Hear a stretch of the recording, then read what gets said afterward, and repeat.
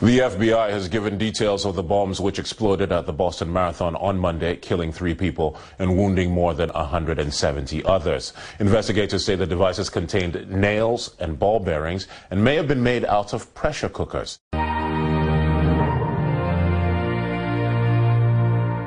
Forensic teams have spent hours combing the bomb site looking for something, anything, that might be significant. This is a runner's eye view of the Boston Marathon, the finish line in sight, and then this. Police believe this sort of footage could help the inquiry into the Boston bombings. They want anything taken on the day to be handed over. It will then be analysed, frame by frame, still by still. Somewhere they are convinced they will find who planted the bombs that maimed and killed those like 29-year-old Crystal Campbell, her mother struggling to explain, to accept her loss. I can't believe this has happened. She was such a hard worker at everything she did. This doesn't make any sense. Thank you. Thank you. Thank you. What kind of daughter was she, ma'am? She was the best. You couldn't ask for a better daughter.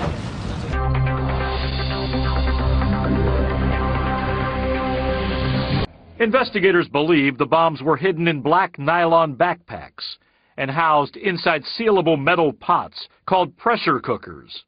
Pressure cooker bombs can help boost the power of relatively small devices by briefly constraining the blast. And when the cookers do explode, they can add large chunks of metal to the shrapnel spray. The IEDs have been popular with terrorists. Al-Qaeda published a how-to recipe in an online jihadi magazine. 7 of the bombs were used in a 2006 attack on trains in Mumbai, India. In 2004 and 2010, the Department of Homeland Security warned law enforcement that pressure cooker bombs could present a threat in the U.S. In the failed Times Square attack in May 2010, a pressure cooker was found amid the bomb components in the back of the suspect's SUV.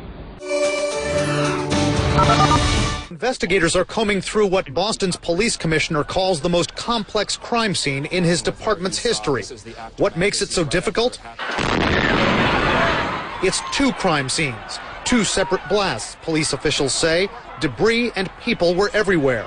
Could clues come from the so-called explosive ordnance disposal sweeps that were conducted before the bombs exploded? There were 2 of them done that morning. One was done early in the morning, and the second one was done an hour before the first runners came across. Investigators say they need specific evidence to find who's responsible, from surveillance tape, video and still pictures from private citizens and media outlets.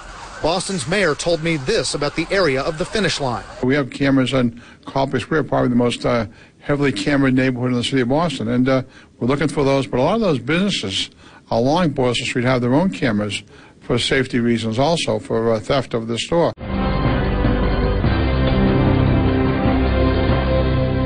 U.S. President Barack Obama says the bombings were an act of terrorism. He says he's deployed all appropriate law enforcement resources. We're at the beginning of our investigation. It will take time to follow every lead and determine what happened.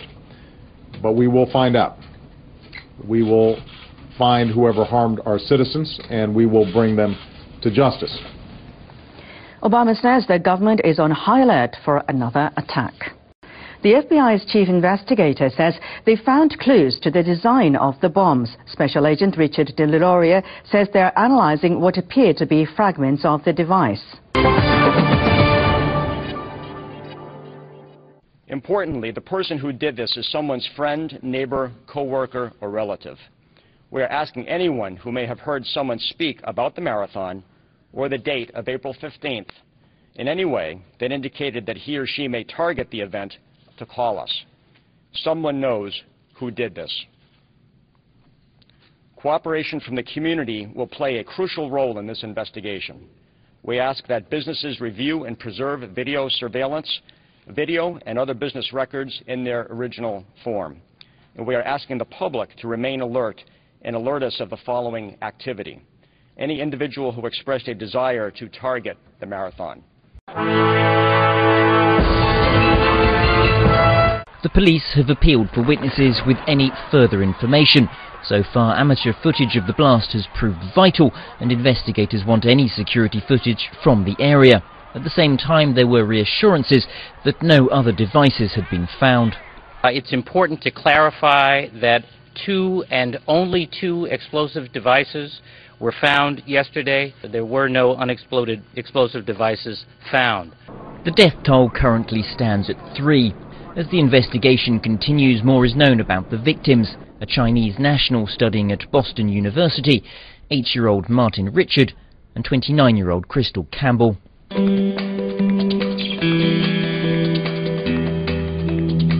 The day after the bombings, and the people of Boston were torn between mourning and attempting to get back to normal life. Parts of the marathon route in the city centre were reopened to traffic, although the bomb blast sites remained sealed off. But many locals were still shocked from the tragedy, which has brought back painful memories. It definitely brings me back to 9/11. It made me think about that and how I was really young when that happened, so I didn't understand the severity. And to now be an adult and to have it be my city, it's heartbreaking.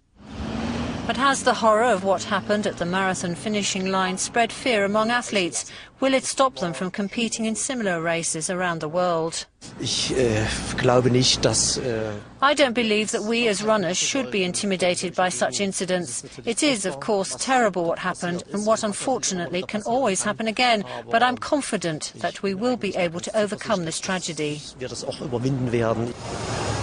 In a bid to find something positive, marathon organisers have reflected that if Boston's medical teams hadn't been so well prepared for the race, the number of deaths might have been far higher.